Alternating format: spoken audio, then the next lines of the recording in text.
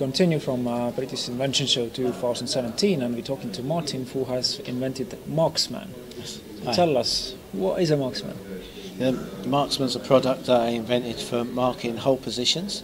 So if you're putting up a shelf bracket, bathroom cabinet, or something, you tend to hold the shelf where you want it, get a pencil, sharpen it along skinny point, wiggle it in the hole. Doesn't always leave marks, especially on tiles or pebble dash, brickwork. I wanted to be able to make a mark, show me where to drill, and be able to see it before I went back up the ladder. This is the Marxman.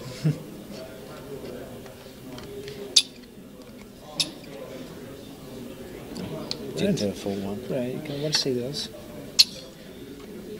So tell me how you actually came to this. What made you invent that kind of device? I was fitting a bathroom sink at the time. It was a metre wide, really large bathroom sink in a house that had a pre-tiled wall with limestone tiling, beautiful tiling.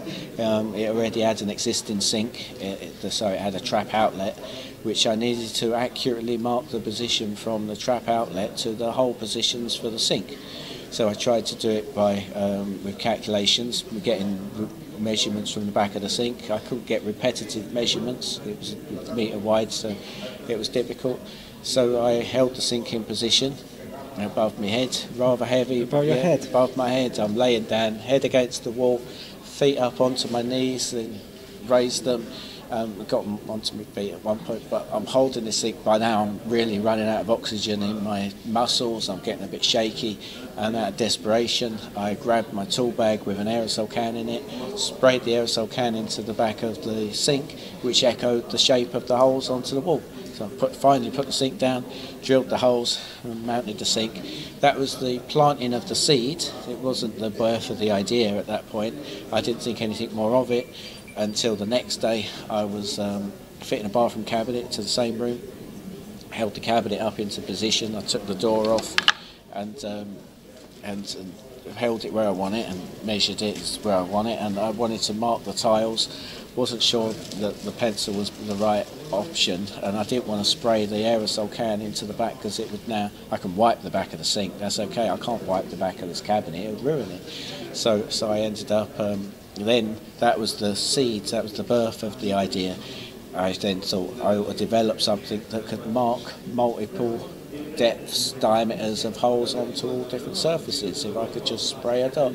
So I went back home to my garden shed, tinkered around for several months and produced this, which sprays a burst of chalk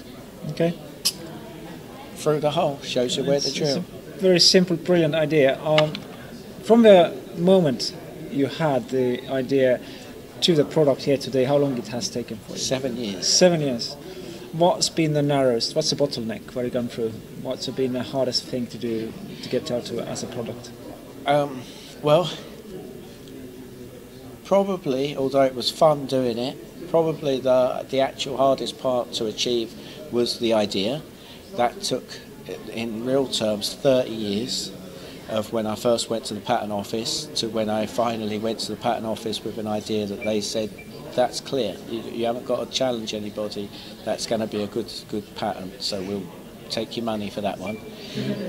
So that was 30 years, but I hadn't a clue what was involved next. Next meant that I needed to analyse my market, figure out how many I think I would sell.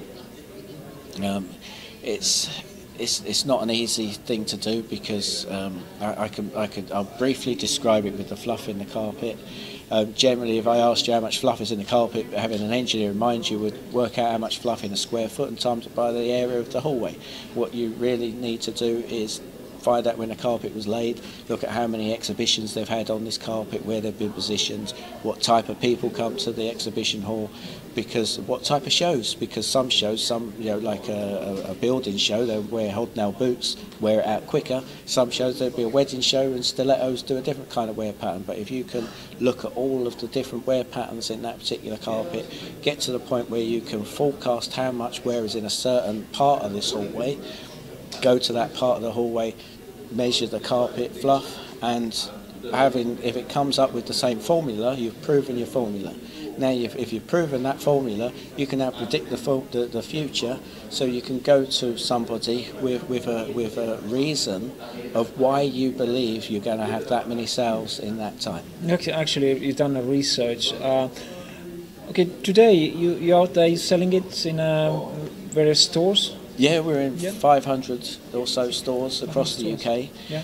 We are selling abroad, but we're not actively selling abroad at the moment. We're still trying to conquer. Yeah, we're still very young as a company. We're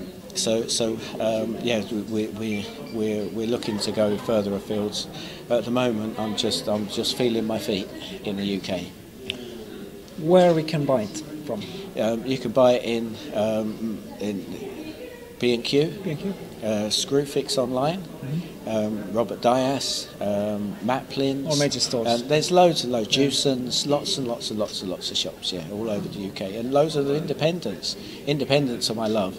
Independent is so good, because if you're trying to fix somebody's house, if you go to an independent, they know the area, they know what type of tile that house might have and where to buy it. Whereas your bigger ones might not necessarily know the area as well as an independent. So we're in lots of independents as well as. That's very good. Is that your only brainchild, or you have a few more inventions? I don't have any more inventions active. Of course, my mind is inventive. I invent something when I go to the Louvre. My mind is constantly thinking of ideas, and it's the reason I did it. I didn't do this for the money or anything. I did this for the most childish reason you could possibly imagine.